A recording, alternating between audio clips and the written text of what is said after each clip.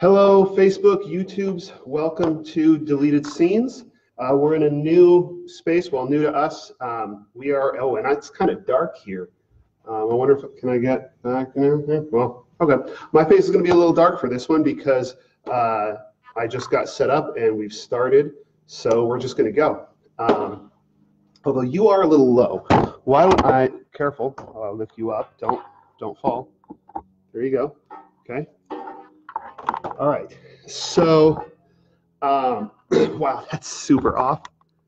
And live television, what can you say? Okay, so today we are continuing in our series on the Shema. And man, I'm still dark, but that's all right. And we're going to be talking about love.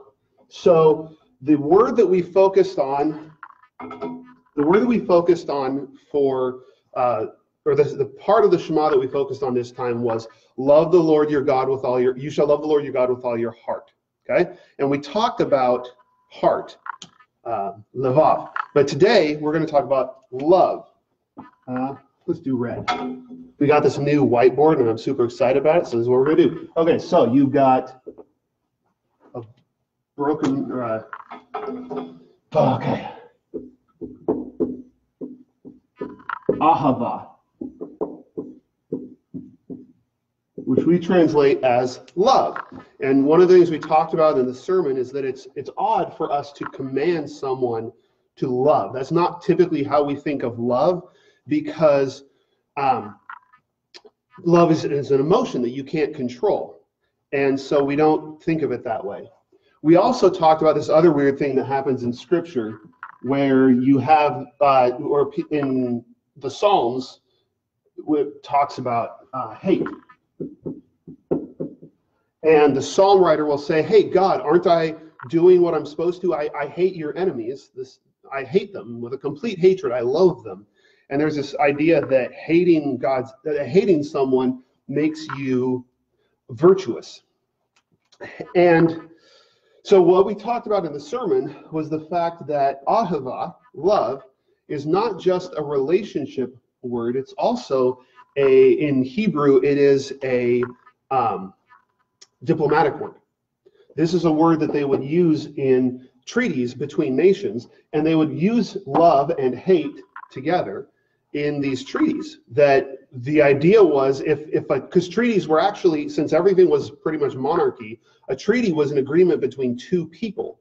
And so they would sign these treaties on individual terms. So it would be like me and that king over there, and we sign a treaty between the two of us. So I personally would pledge to love my ally and to hate his enemies, in which case these take on not emotional aspects, but they take on aspects of keeping your word, aspects of loyalty.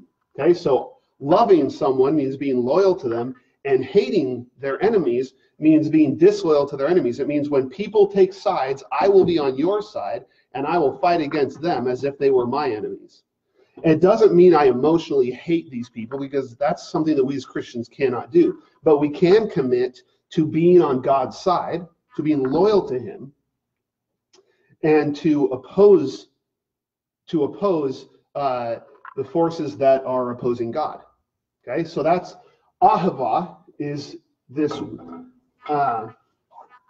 really about loyalty.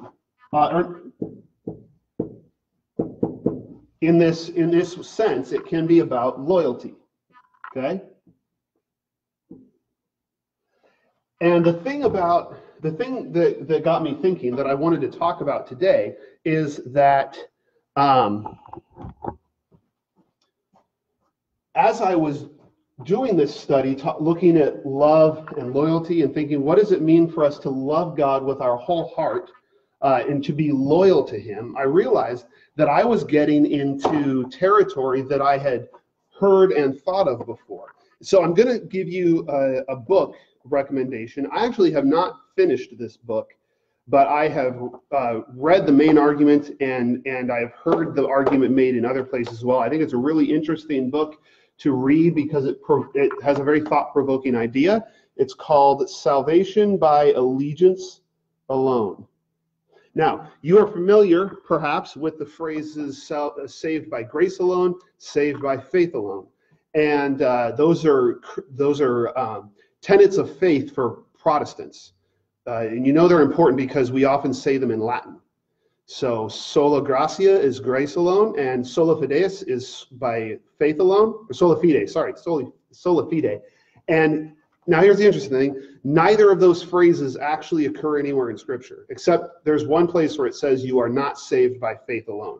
It's the only place where the words faith alone come into Scripture. But faith is, Paul talks about how we are saved by our faith. We are saved by grace through faith.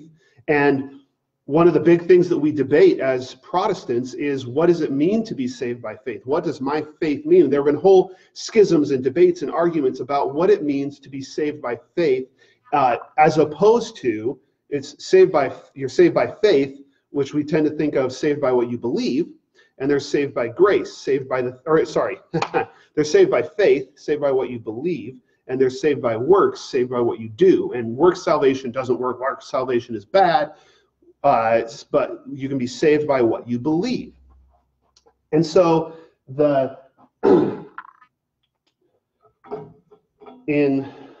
so we have faith over here. And you heard me say sola fide.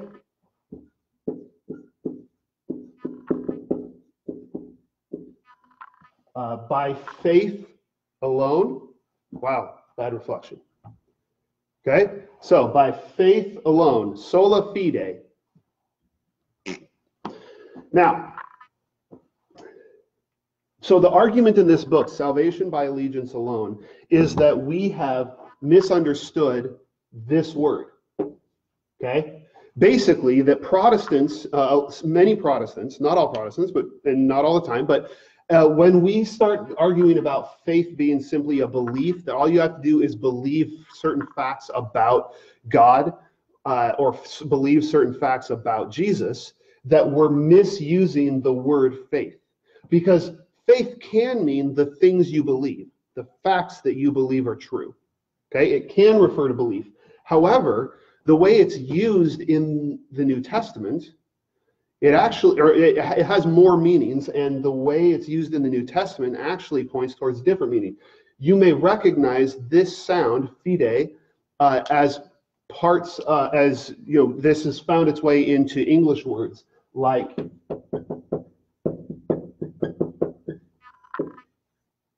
fidelity, right? Fidelity is high fidelity in sound is really accurate sound reproduction. Or fidelity in a marriage is being faithful to your spouse. So faith can mean belief. But faith can also mean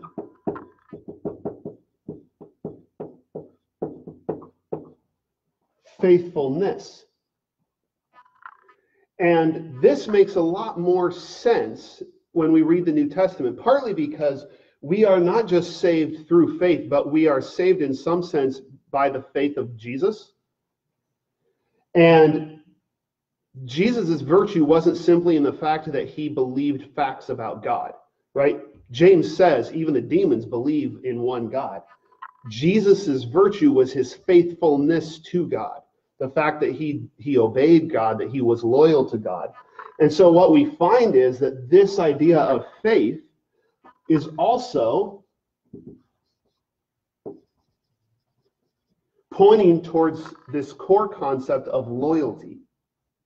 That when Scripture talks about faithfulness, talks about faith, it's really talking about being loyal. So you're not faithful, you're not saved by faith in terms of, well, I just believe good things are going to happen.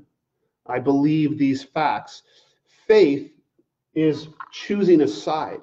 It's choosing to be loyal to God, and it's not the stereotype that always gets thrown around. As soon as you start pushing away from faith as belief, is, oh, well, you're talking about works righteousness. You have to earn your place, and that's not what we're getting into. But what we're talking about is the fact that having faith in God means being faithful to God. It means actually making an investment in the kingdom. It means actually putting your life in God's hands, committing yourself to God. It's the same essential idea at the core as loving God with all your heart, your soul, and your mind, or heart, soul, and strength, is that you're giving yourself to God. You invest yourself in God. It doesn't mean that you have to have something worth a certain amount to give God, but you have to give God what you are. Whatever you are has to be given over to God. And so this idea that I struggled growing up with this idea that, well, I said the prayer, so I'm saved, but I don't feel saved. I don't feel like I'm getting any better. And I wasn't actually all that impressed with this idea that I could be saved from some future thing, but it wasn't actually going to change me here and now. And what I have found is that this understanding of Scripture is far more meaningful and more accurate to Scripture. This understanding that we are called to be faithful to God. So this is why it makes sense for Jesus to say that this idea of this command to love is at the very center of the Old Testament. It's the path to the New Testament, and it is the way to eternal life, because loving God with all your heart, soul, and strength is the same as being faithful to God.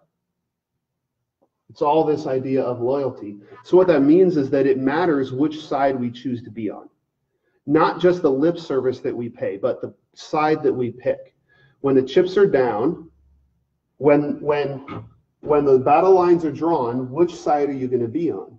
And it's interesting that when you get into the book of Revelation, people tend to think is all about laying out timelines and punishments and judgments and all of that. But really, the point of the book of Revelation is to challenge the church to pick a side, because the book lays out some of the types of things that are going to be happening to the church. And it essentially says the people who will triumph are the ones who are loyal to God, the ones who witness faithfully, the ones who are willing to face opposition. And so all throughout Scripture, whether you're looking at the Old Testament's commands to love God, or the New Testament notion of, or doctrine of salvation through faith, or the visions of Revelation about these showdowns between the forces of evil and the Lamb and his people, it's all talking about loyalty. So when you read Scripture, what you ought to come away with is a challenge to pick a side, to decide who you're going to be loyal to. When the sides are picked, who are you going to love and who are you going to hate? Because in the Old Testament sense, not in the emotional sense, but in the Old Testament sense, you have to love one side and you have to hate the other. You have to join one side and oppose the other. You have to choose God's way, or you have to choose the way that opposes God. And that choice is where everything depends. So that's my little illustration using our new whiteboard. I hope this was helpful. If you have any questions, feel free to chime in or to send them to our Facebook page, or come into church on Sunday. We'll be continuing with loving the Lord with all of your soul, or your nephesh, which will be a really surprising translation when you understand what that word means. And we'll have a discussion on another one of these videos next Monday. So I hope to see you there. Thanks so much. God bless.